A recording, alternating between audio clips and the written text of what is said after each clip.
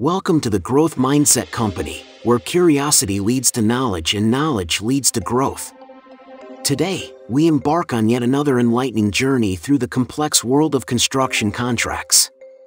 Have you ever wondered about the intricate details that form the backbone of construction projects? The rules, the agreements, the checks and balances that keep these massive undertakings on track? Well, wonder no more. In today's episode, we dive deep into the FIDIC Yellow Book, a cornerstone document in the construction industry. We're unraveling its clauses, understanding its terms, and illuminating its processes. Whether you're a seasoned professional or a curious newcomer to the field of construction, this episode is crafted to enlighten, inform, and inspire. We're breaking down complex clauses into digestible insights, transforming the cryptic into the clear. So, grab a seat, stay tuned, and let's embark on this journey of discovery together. From the nuances of contractual obligations to the dynamics of project management, we've got you covered. Get ready to peel back the layers of the FIDIC Yellow Book with us. Your journey into the heart of construction contracts starts right here, right now. Let's begin. Retention money explained, a key financial mechanism. Purpose of retention money in construction contracts. Risk management tool. Retention money serves as a security measure against defects or failures during the defect's liability period. It incentivizes contractors to maintain high-quality standards and complete work satisfactorily. Balancing power and information. In construction projects, the dynamic between the employer and contractor can be complex. Retention money addresses this by giving employers a mechanism to enforce quality standards even after the bulk of the payment is made. Retention money in cost accounting. Contingent liabilities and assets. From an accounting standpoint, retention money is a contingent liability for the contractor and a contingent asset for the employer. This reflects the uncertainty over the work's completion and performance. Financial statement implications. For contractors, retention money is a delayed receivable. For employers, it's a financial safeguard against potential future expenses for repairs or completion. This accounting treatment is crucial for accurate financial reporting. Duration for holding retention money. Contractually defined period. The period for holding retention money varies and is determined by the contract. In the FIDIC Yellow Book, 1999 edition, the timeline is tied to specific milestones like the issuance of the taking over certificate and the defects notification periods. Reflecting project specifics, the duration depends on the project's nature and the risks involved. It's a strategic decision, tailored to each project, to ensure that any potential defects have time to surface and be addressed. The strategic significance of retention money in construction projects. Retention money is not just a financial detail but a strategic tool in construction contracts. It ensures a balance of power and responsibility, fostering a commitment to quality and completion standards. By understanding its role, both contractors and employers can navigate construction contracts more effectively, ensuring successful project outcomes. Detailed process flow of financial clauses. Application for interim payment certificates, Clause 14.3. Contractor's responsibility. The contractor is tasked with submitting detailed statements at regular intervals, usually monthly, reflecting the work executed. Statement components. These statements encompass the value of work done, adjustments due to legislative and cost changes, and the deduction for retention. Ensuring periodic compensation. This process is essential for ensuring the contractor receives timely compensation for their work, maintaining a healthy cash flow. Repayment amortization rate of advance payment, Clause 14.2b. Repayment of advance payment. The advance payment, primarily for mobilization and design, is to be repaid at a rate of 25% of each IPC. This means a quarter of every IPC goes towards repaying the initial advance. Balanced financial planning. Such a repayment structure allows the contractor to manage finances effectively, balancing the advance received against ongoing work. Percentage of retention, Clause 14.3c. Retention deduction rate. A standard 10% of each IPC is set aside as retention money, accumulating over time. Purpose of retention money. This retention acts as a security measure, ensuring the contractor addresses any defects or completes the work satisfactorily. Limit of retention money. Clause 14.3 c. Cap on retention. The total retention money is limited to 3% of the accepted contract amount, not including provisional sums. End of retention deductions. Once this cap is reached, subsequent IPCs are free from retention deductions, marking a significant financial milestone in the contract execution. Understanding the financial rhythms of construction contracts. The provided process flow beautifully encapsulates the financial rhythm of a construction contract under FIDIC terms. It demonstrates how payments are structured, safeguarding both the contractor's need for regular cash flow and the employer's need for quality assurance. This delicate balance is at the heart of successful contract execution. Imagine a construction project, grand in scale and ambition. The contract value is a hefty $1 million. In this world of structured payments and calculated deductions, every IPC represents a chapter in the project's financial story. Let's examine a sample table, which is as much about numbers as it is about the strategy and foresight in project management. IPC number 1. The curtain rises with an IPC amount of $100,000. Here, the dance of deductions begins. A substantial 25%, amounting to $25,000, is methodically sliced for repaying the advance payment. A financial lifeline extended to the contractor for initial mobilization. Simultaneously, 10%, or $10,000, is retained as a quality assurance measure. The contractor receives $65,000, but the story isn't just about this transaction. It's a tale of trust and accountability, where every dollar retained reinforces the commitment to excellence. As we progress to IPC numbers 2 and 3, the rhythm of deductions continues unchanged. The retention accumulates, reaching a crescendo at $30,000, the 3% cap. Here's where it gets intriguing. This cap isn't just a number, it's a strategic fulcrum balancing the contractor's motivation against the employer's risk. It's a testament to the foresight embedded in FIDIC contracts. By IPC number 4, a pivotal shift occurs. The advance payment is fully repaid. The balance hits zero. But notice the retention, it remains at the $30,000 plateau, a silent guardian of quality, long after the initial financial boost is settled. This moment marks a transition from financial support to sustained assurance. Finally, IPC number 5, a reflection of fulfillment and trust earned. No more deductions for the advance payment. The net amount escalates to $90,000. This stage in the journey isn't just about payment. It's a celebration of progress, a testament to the contractor's commitment and the enduring value of structured financial planning. As we conclude this exploration, remember, each line in this table is more than just numbers. It's a narrative of strategic financial management, risk mitigation, and the pursuit of excellence in the monumental task of construction. It's a reminder that in the world of FIDIC contracts, every clause, every percentage, every deduction weaves the fabric of a project's success. Interweaving clauses in the FIDIC Yellow Book, 1999, the synergistic role of Clause 14.9. Our focus now shifts to the dynamic interactions of Clause 14.9 with other clauses in the FIDIC Yellow Book, 1999.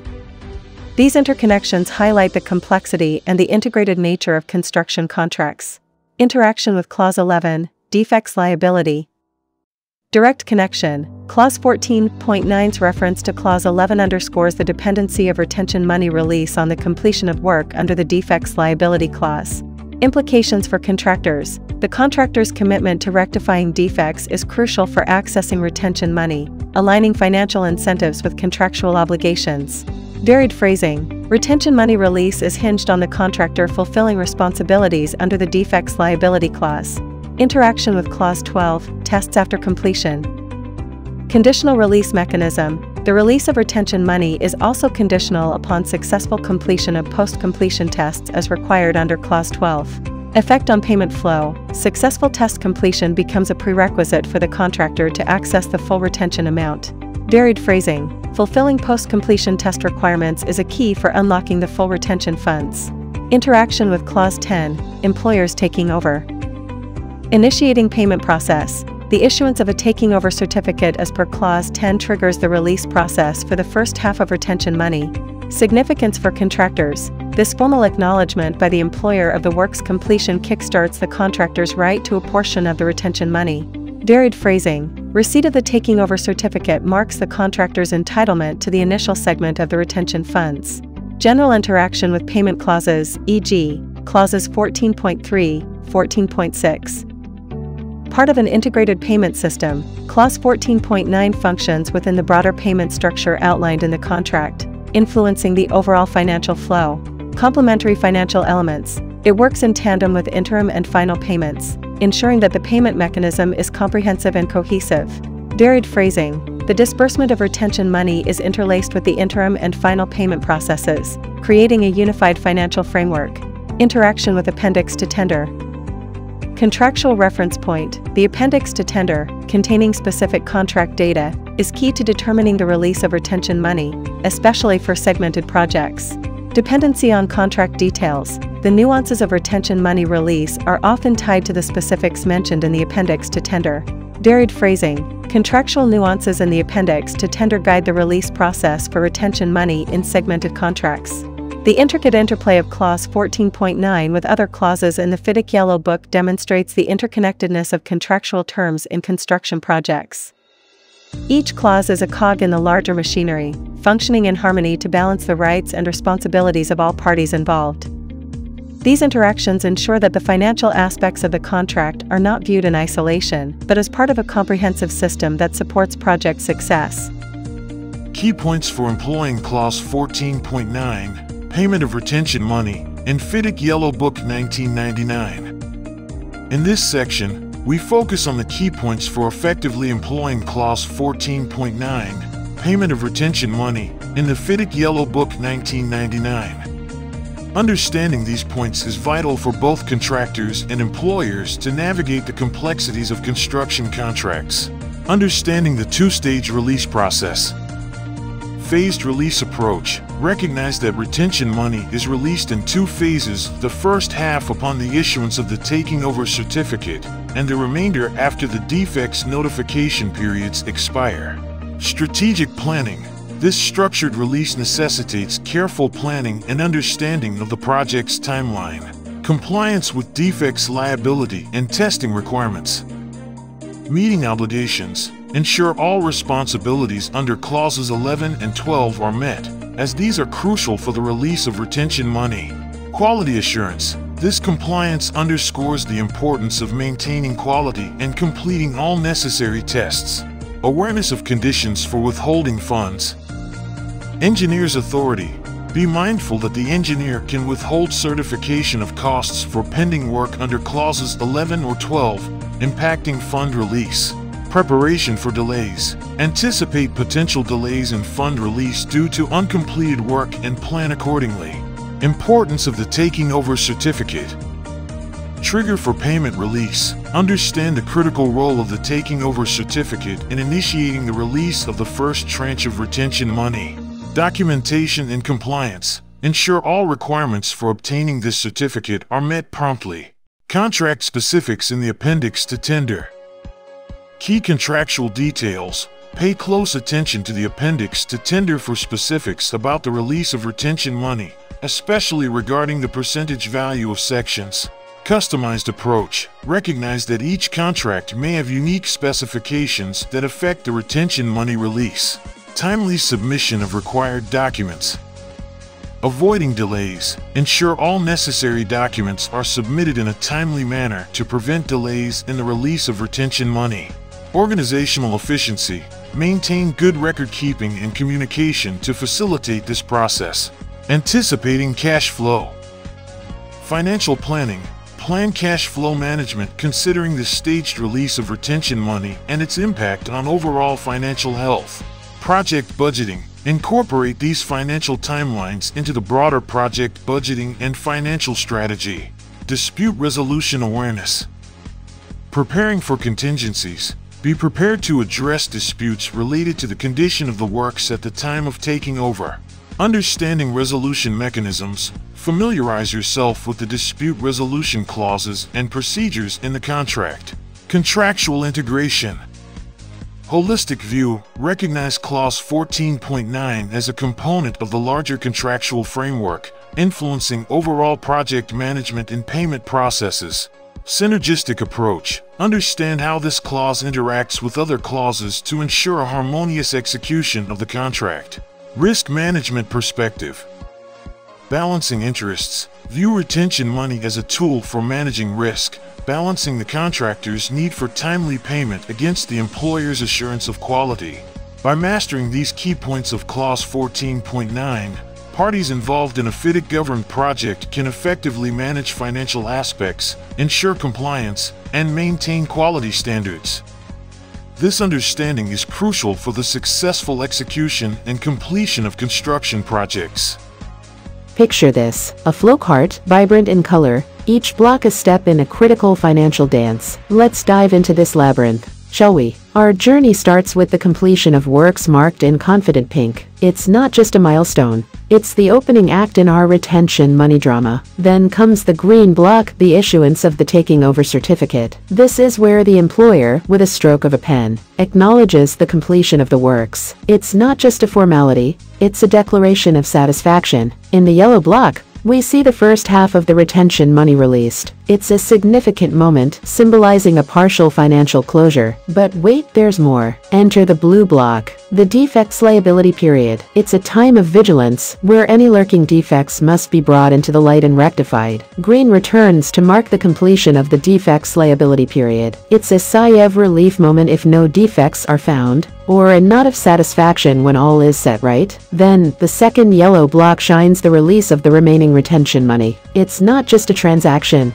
it's a testament to the contractor's diligence and quality. And finally, we reach another pink milestone, full payment to contractor. It's the end of a financial journey, but the beginning of new possibilities. But what if our journey takes a detour? The blue path of defects identified leads to withholding retention money. It's a pause, a time for correction, and then defects rectified, steering us back on course. Parallel to this, in a pink hue, are the interim payments, a financial lifeline that keeps the project's heart beating. Our final destination, the end of contractual financial obligations, in yellow. It's the closing curtain of our financial play, leaving behind lessons, experiences, and a structure built not just with bricks, but with meticulous financial planning and execution. Let's continue our exploration into the mesmerizing world of construction contracts under the FIDIC guidelines. Next, we're unfolding the sequence diagram, a step-by-step guide to understanding the payment process. Each step is a critical cog in the wheel of contractual execution. Our journey begins with the contractor, meticulously preparing and submitting the statement at completion to the engineer. It's more than just paperwork, it's a detailed narrative of the work done, and any additional dues claimed by the contractor. The engineer, in their role as the vigilant gatekeeper,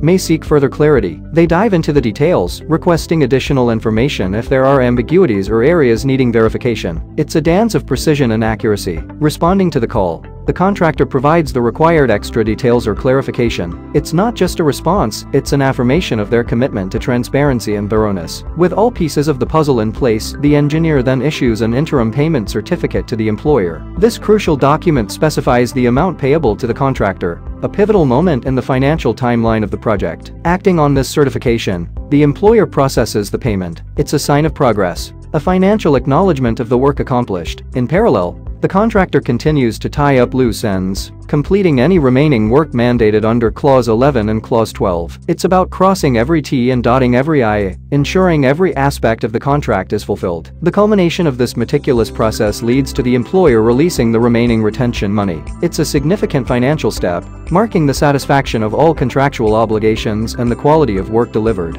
As we reach the end of today's insightful journey through the sequence diagram of FIDIC contracts, we pause to reflect. The world of construction contracts is intricate and nuanced, and we're here to unravel its complexities for you, step by step. But, dear viewers, our journey doesn't end here. It's your curiosity, your questions, and your engagement that fuel our exploration into these fascinating topics. Your support enables us to dive deeper, to bring more educational content like this to light. So, if you found today's episode enriching, and if you're as passionate as we are about uncovering the layers of construction contracts, why not join our community? Subscribe and give us a like. It's more than just a click, it's your way of saying you value this learning journey. Each subscription, every like, every comment you leave not only supports our channel but also fosters a community of learning and growth. So, don't hesitate. Hit that subscribe button, leave us a like, and let's continue to unravel the mysteries of FIDIC contracts together. Your engagement is the key to more educational adventures like this one.